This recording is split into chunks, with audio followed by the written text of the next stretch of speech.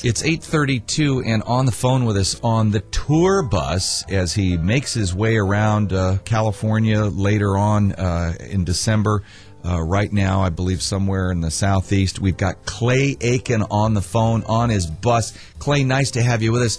Describe the bus for us, would you? There are 4 wheels on the bus. Well, actually, there might be more than 4 wheels on this bus. It's pretty long. We got bunks. We got a little living room. We got TV. Somebody's playing video games right now, and it's become home. We've been on the bus so much this year. And how many people are with you on the bus? There are, including the driver, there are 5. And who bugs you the most?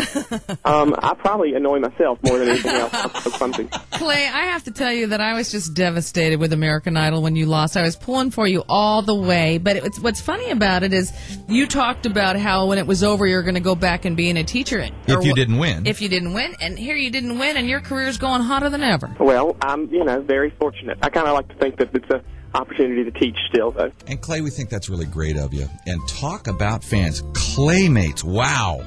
Yes, and I'm very lucky. They're very supportive and almost and goodness, they're interesting and enthusiastic. Well, I just want you to know, Clay, that here in our Mark and Kim studios at KOST 103, none of us are holding up signs. Oh, You know, it's funny because we had picked up a news report that you had asked during these holiday shows that apparently that's a very big thing to be taking signs, and that they were blocking other people's view, yeah. and so that you had asked very nice to have people maybe restrain themselves from doing that.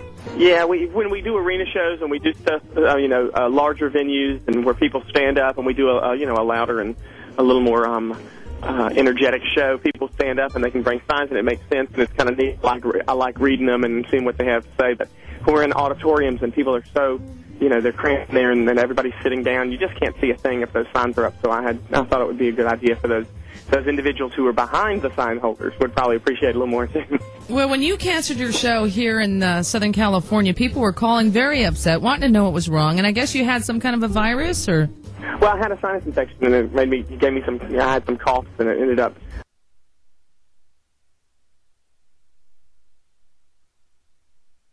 affecting my vocal cords for a while. And you're feeling pretty good now? Unfortunately for those around me, I am full on able to talk and everything now. And you're coming back to Pasadena on the 28th. You're going to still do the Christmas show on the 28th? Yes.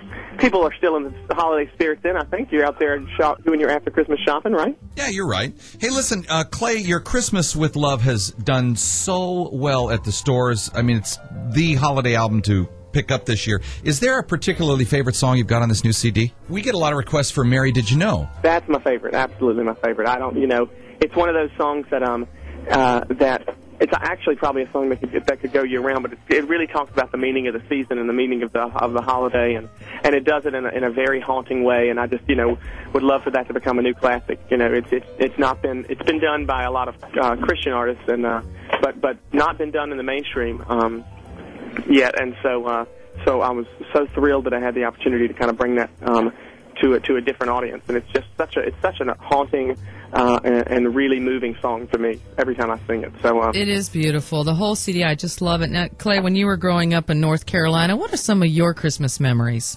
Oh goodness, I always have my Christmas memories were always the ones where something messed up, probably more National Lampoon than Norman Rockwell.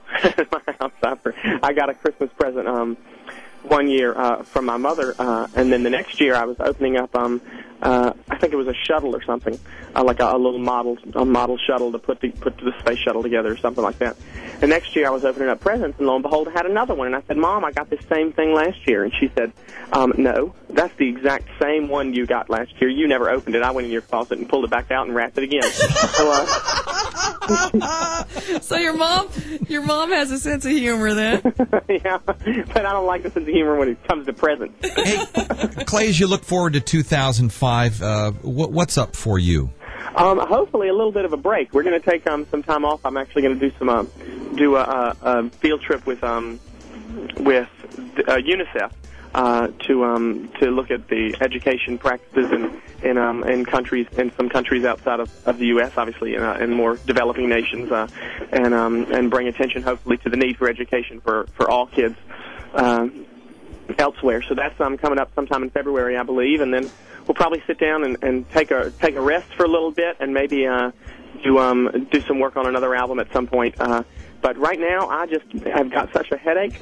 I'll bet. Moving all the time. You have been going right since the Idol show stopped, and so it's nice to know that you are going to take a break, breathe, have some fun, and God bless you for continuing to focus on the needs of children less fortunate than so many out there. Well, thank you very much. And we wish you a very blessed Christmas, and can't wait to see you here too. On the 28th, right after the holiday. Sounds great. Thank you guys very much. All right, Clay. So nice to talk with you. Let's get a traffic.